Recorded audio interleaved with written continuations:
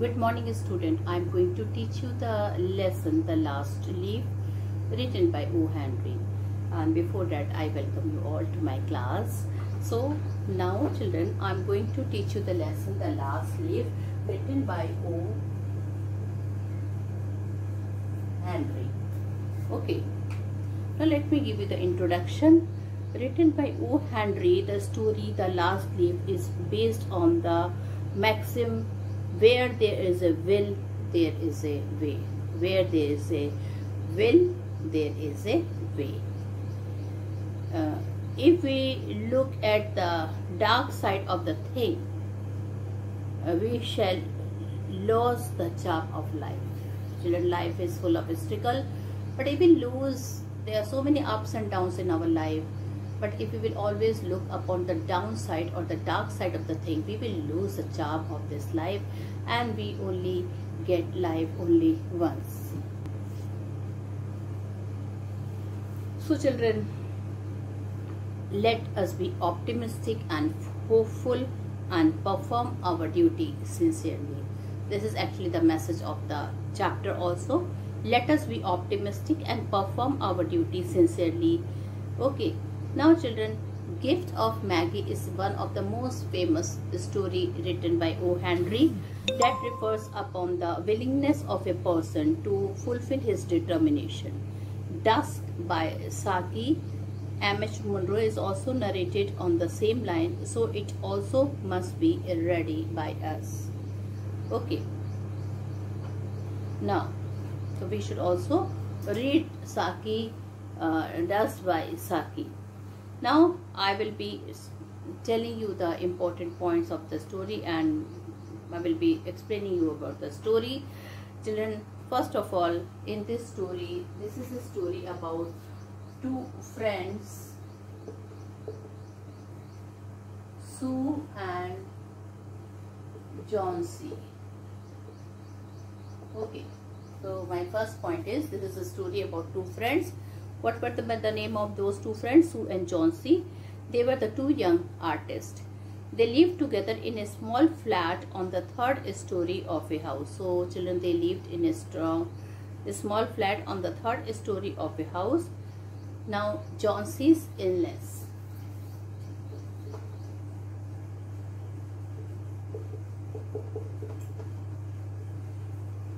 Okay.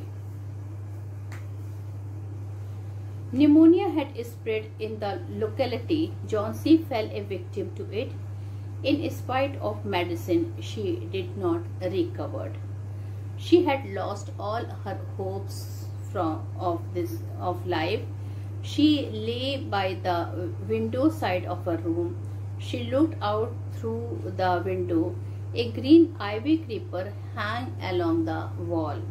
Due to rainy and stormy weather, its leaves started falling one by one. She attached the falling of leaf to the breath she was taking. She felt she would die when the last leaf would fall. So she felt that she would surely die if the last leaf will fall. She was very much worried. She sent for the doctor. So her friend was very much worried. Sue, and she sent for the doctor. He checked John C's condition, but then there was no change. One day the doctor asked Sue why John C was absorbed in deep thought.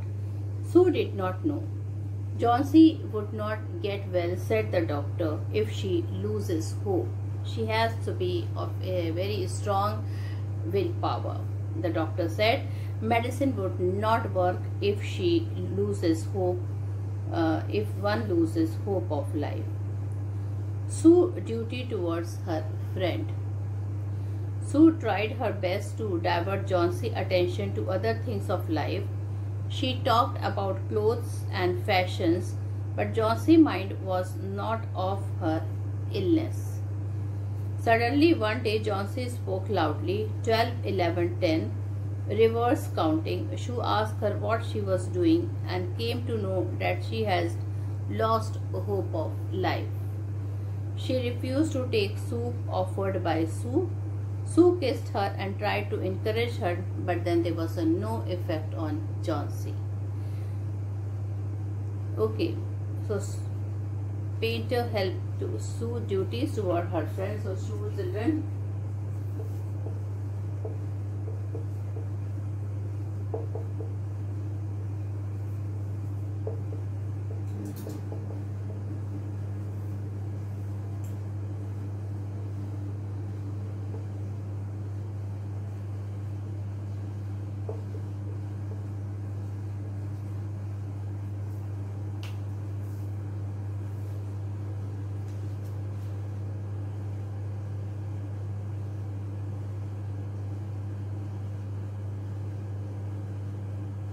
So children, a painter helped John. So Sue tried her best to divert Jancy's mind, though she was taking lot of care to Jancy. She was preparing soup for her. She was combing her hair. She used to encourage her with a nice thought. Okay, she talked about clothes and fashion, but so that the Jancy mind could divert from the illness. But Jancy mind was not of her illness. Suddenly one day Jancy spoke loudly. 12, 11, 10, reverse counting. Sue asked her what she was doing and came to know that she had last hope of life. She refused to take soup offered by Sue. Sue kissed her and tried to encourage her, but then there was no effect. Jancy told her then the last leaf will fall. That would be the last day of her life. She would die then. Painter helped to Jancy's. An old painter named Behraman lived on the ground floor. He dreamed of making a masterpiece. So children, he always used to dream that he would make a masterpiece. Sue told of her worries to him. He came to know about Jancy's whim of the last leaf. The night was very stormy. It was raining heavily. Jancy looked out of the window. Only one leaf had remained in the creeper. She thought she would die with the falling of that last leaf. Next morning she looked out again. The leaf was still there, young, green and fresh. She was surprised. Sue also saw the leaf. Jancy at once uttered, "I've been a bad girl. I felt it is a sin to want to die." Sue embraces Jancy joyfully. Now Behraman death.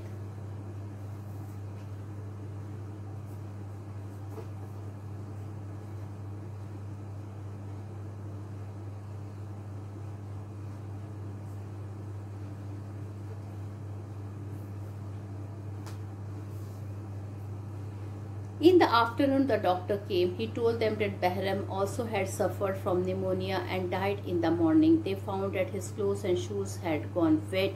Moreover, they found a ladder and a lamp with some brushes lying near the green creeper. They knew that Behraman had painted a green leaf on the wall. He had painted a masterpiece and died. This proved very useful for the survival of Jancy. So, children,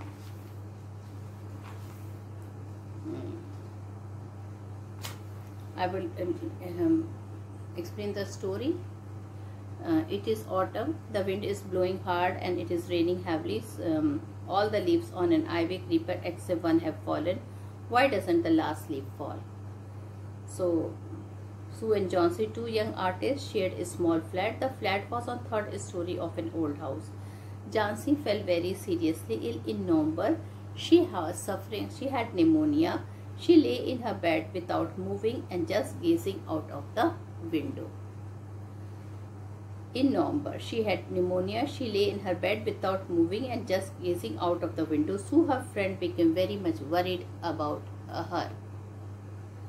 She went for the doctor. Although he came every day, there was no change in Jancy's condition. One day the doctor took Sue aside and talked to her. "Is anything else worrying Jancy?" "No," replied Sue. "But why do you ask?" The doctor said Jancy, it seems, has made up her mind that she is not going to get well. If she doesn't want to leave, medicine will not help her. Sue tried her best to make Jancy takes an interest in things around her. She talked about clothes and fashion, but Jancy did not respond. Johnsy continued to lie still on her bed. She used to lie in her bed every time, thinking something seriously. Sue brought her drawing board into Johnsy's room and started painting so that her mind would be diverted, but nothing helped her. To take Johnsy's mind off her illness, she whistled while working. Suddenly, Sue heard Johnsy whisper something. Then suddenly, Sue realized that her friend Johnsy is whispering something. She quickly rushed to the bed and heard Johnsy counting backward. She was looking out of the window and was saying 12. After some time, she whispered 11, then 10, then 9, and so on. Sue anxiously looked out of the window. She was looking at an old ivy creeper climbing halfway up the brick wall opposite the window. In the strong wind outside, the creeper was shading the leaves. "What is it, dear?" Sue asked. "6, whispered Johnsy. "They are falling faster now. 3 days ago, they were almost 100 leaves. There are only 5 left now." "It is autumn," said Sue, "and the leaf will fall." So Sue told, "This is autumn season. Definitely the leaf would fall." "When the last leaf fall, I will die," said Johnsy with finality. Now Johnsy told, when the last leaf would fall, she would suddenly die. "I have known this for the last 3 days. "Oh, that's nonsense," replied Sue. "But what have old ivy to do with you getting well? The doctor is confident that you will get better." Johnsy did not say anything. Sue went and brought her a bowl of soup. "I don't want any soup," said Johnsy. "I'm not hungry now. There are only 4 leaves. I want to see the last one fall before it gets dark, and then I will sleep forever. I will die then." Sue sat on Johnsy bed, kissed her and said, "You are not going to die. I can't draw the curtain for I need the light. I want to finish the painting and get some money for us. Please, my dear friend," she begged Johnsy, "promise not to look out of the window while I paint." "All right," said Johnsy. "Finish your painting soon, for I want to see the last leaf fall. I am tired of waiting. I have to die, so let me go away peacefully like one of those poor tired leaves." "Try to sleep," said Sue. "I have to paint an old miner. I will call Behraman up to be my model." Sue rushed down. Behraman lived on the ground floor. He was a good painter. He was a 60-year-old painter. His lifetime dream was to paint a masterpiece. But that had remained a dream. Sue poured out her worries to Behraman. She told him how Johnsy was convinced that she would die when the last leaf would fall. "Is she stupid?" asked Behraman. "How can she be so foolish?" "She is running a high temperature," complained Sue. "She refused to eat or drink, and that worries me a lot." "I will come with you and see Johnsy," Behraman said. They tiptoed into the room. Johnsy was sleeping. Sue drew the curtains together and they went to the next room. She peeped out through the window. There was only 1 leaf on the creeper. It was raining heavily and an icy cold wind was blowing. It seemed as though the leaf would fall any minute, said Behraman. Did not say a word. He went back to his room. Johnsy woke up next morning. In a feeble voice, she asked Sue to draw the curtains. She was nervous. She drew back the curtains very reluctantly. Reluctantly means unwilling. "Oh," Sue explained as she looked at the vine creeper. "Look, there is still 1 leaf on the creeper. It looks quite green and healthy. In spite of the storm and fierce wind, it did not fall." "I heard that wind last night," said Johnsy. "I thought it would have fallen. It would surely fall today. Then I will die." "You won't die," said Sue energetically. "You have to live for your friend. What would happen to me if you die?" Johnsy smiled weakly and closed her eyes. After every hour or so, she would look out of the window and find the last leaf still there. It seemed to be clinging to the creeper. In the evening, there was another storm, but the leaf did not fall. Johnsy lay for a long time, looked at the leaf, then she called out to Sue. "I've been a bad girl. You have looked after me so lovingly and I have not cooperated with you. I have been depressed and gloomy. The last leaf has shown me how wicked I have been. I have realized that it is a sign to want to die." Sue hugged Johnsy. Then she gave her a lot of hot soup and mirror. Johnsy combed her hair and smiled brightly. In the afternoon, the doctor came. After examining his patient, he told Sue, "Johnsy now has the will to live. I am confident she will recover soon. Now I must go downstairs and see Bahraman. He is also suffering from pneumonia, but I am afraid there is no hope for him.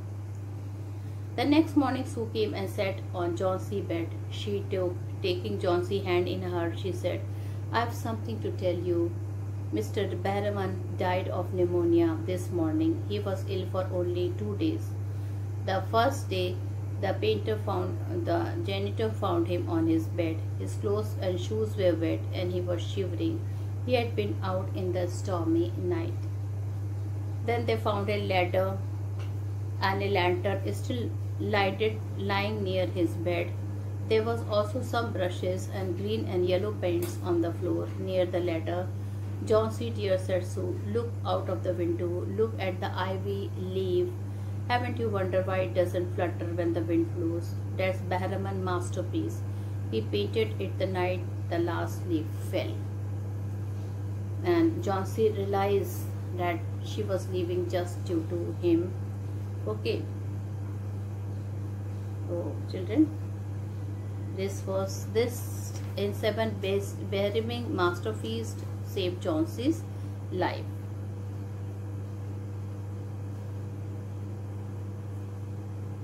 So she had developed a superstition. She felt she would die with the fall of the last ivy leaf. Actually, a severe attack of pneumonia had left her mind morbid. When she saw the last leaf surviving the windy wet night, her will to live revived. It made her realize that it was really a sin to want to die. And children, here Bahraman was an old painter. He was 60-year-old. He had an aim in life to create a masterpiece in painting before death. He realized it when he painted the ivy leaf. It was a masterpiece because Johnson and Sue, who were artists, could not know it was painting and not a natural leaf. So children, the theme of this story is that hope sustains life. The doctor rightly says that medicine cannot help if a person has no will to live.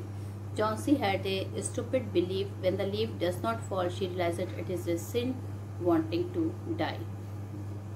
Okay, so with this, children, I finished the lesson, and now I will be doing one poem with you.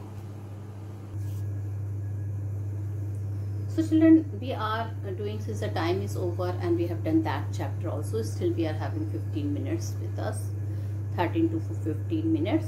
So I am going to do the lesson Reach for the Top. Here we are having 2 parts. So we are going to do part 1, Santosh Yadav. Now this is a very interesting lesson that fills our heart with a desire that nothing is impossible in the world. Okay, and it is for us to realize our dream. So children, if you want to do something, if you have desire of doing something, then you can do it. Don't have this in your mind that nothing is impossible in the world. It is for us to realize our dream. In case we are determined and there is a little help, we can achieve fame, name and reward. This lesson deals about a girl whose name is Santosh Yadav. This is a true story from Haryana. The girl who has got the chance to conquered Mount Everest not once but twice in her life. She was a great achiever. She is the only woman in the world so set up this type of record. She faces all the difficulties that come in her way and ultimately finds a solution. So now I will be telling you something about the lesson, and I would like to start with the birth of Santosh Yadav.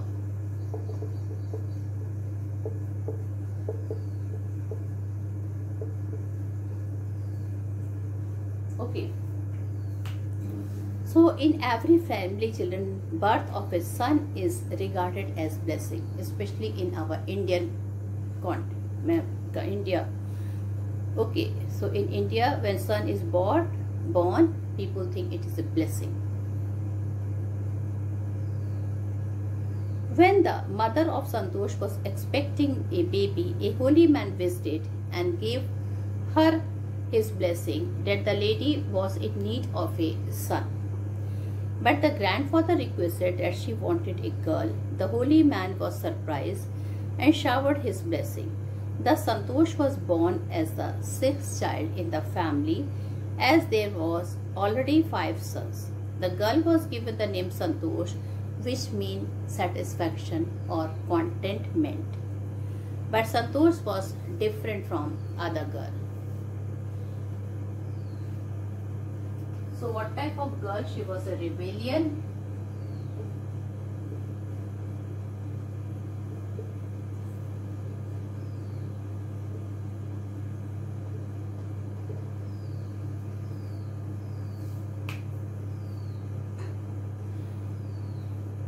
Her parents were wealthy landowners and could send her to the best school in the capital, but according to the family custom, Santosh was sent to a local village school. She decided to fight the system in her own quiet way. When she turned 16, her parents pressurized her for marriage. She considered marriage the least important thing. She even threatened them that she would never marry if she did not get a proper education. She came to Delhi for education. Her parents refused to pay for her education. She politely informed that she would earn money through her own part-time work. This made her parents agree to pay for her education. Santosh passed the high school and went to Jaipur. Now children, as a girl also children, she was very bold. She never used to wear the girls' clothes which generally the girls of the village wear. She used to wear shorts and all that type of thing, and she openly used to rebel and tell her mother that it is not written anywhere not to put such type of clothes. Education in Jaipur. Finally children, she went to Delhi, and her final she got education, her higher education in Jaipur, Rajasthan, and she studied in from a very famous college of Jaipur. Okay, she joined Maharani College, one of the most renowned college of Jaipur, and got a room in Kasturba hostel. The hostel faced the Aravali Hills. So children, the room where she was living, that hostel, it was facing the Aravali room. The hostel faced the Aravali Hill. There she was a villager going up the hill and suddenly vanishing after a while. Then children, she was a villager going up the hill and suddenly vanishing after a while. Santosh decided to find out the truth. She met a few mountaineering and asked them to join. They agreed. Then Santosh did not look back for her determination. She enrolled herself in a course at Uttarakashi's Nehru Institute of Mountaineering. After completing her education in Jaipur, she went to the institute for training. She informed her parents about it. Beginning of expeditions. Thereafter, she went on expedition every year. Her skill started improving, and then she got a remarkable skill in bearing cold and altitude. Her iron will, tolerance, and mental toughness lent her a helping hand. In 1992, she asked her Aravali mountaineers if she could join them. She was hardly 20 when she conquered Mount Everest. She became the young woman of the world to achieve this feat. Concern for others.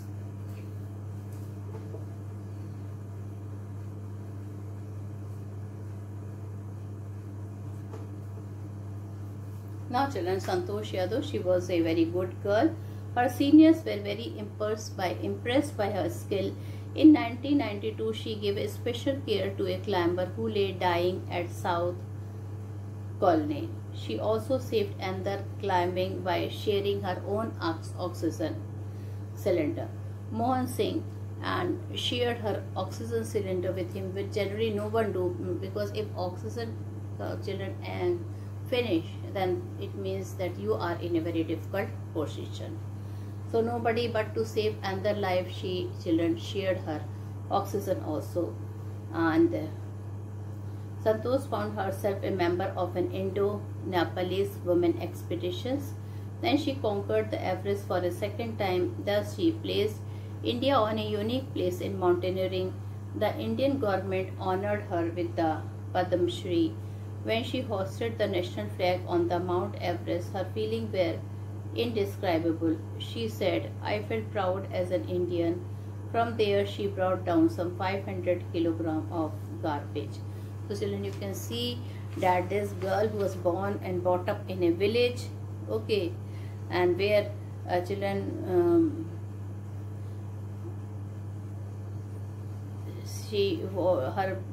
her final condition of the financial condition of the family was good, but then also there was a lot of hindrance in her education, okay, and a marriage as early that she was the last thing on her mind. She threatened her friend that she would never marry if she did not get a proper education. She left home and got herself enrolled in a school in Delhi. When her parents refused to pay for her education, she politely informed them of her plans to earn money by working part-time to pay her school fees. Her parents then agreed to pay for her education. Okay, so children, she was a very bold girl, okay.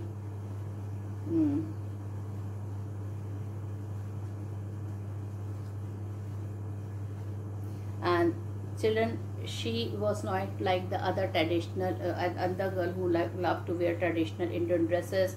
Santosh preferred shorts. Looking back, she says, "Now from the very beginning I was quite determined that if I choose a correct and a rational path, the other around me had to change, not me." So children, she was a very bold girl. She told if she would choose a good path, definitely others will change. And children, she was a girl which was full of determination, okay. And whatever the prevailing custom was there, what she used to think, if it is suitable, she used to follow, otherwise she never used to follow that custom. So, and she was very much concerned about teammate, okay.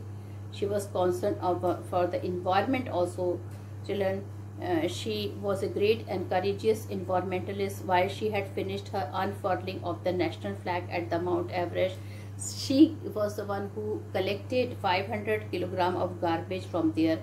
She brought it down on the earth, okay.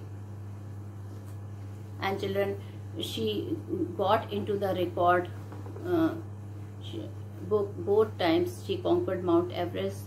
And children, it was due to her climbing skill, physical fitness, strong determination, mental strength, and moreover she was courageous and an iron-willed Indian girl.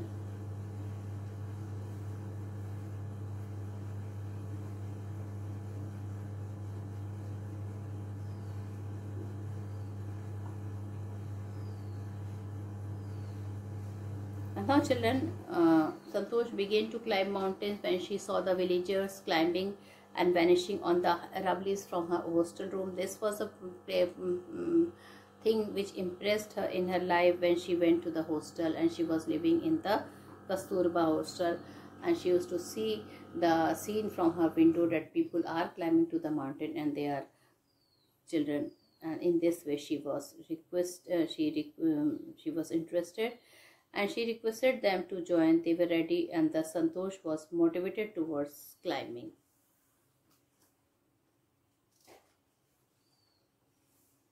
So children, this is all, and we all know that children, she was a great person, because a person, children, always they lose hope, children, after they are so tired physically and they have to work so hard that only once climbing on Everest is enough. But here she is the only woman in the world who has climbed twice, okay.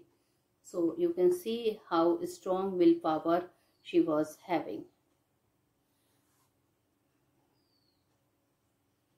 Santosh was highly recognized for her achievement. The Indian government bestowed upon her one of the nation's top honors. She was honored with the Padma Shri. It is the highest honor of her. So you can see children, due to her hard work, she had gained Padma Shri.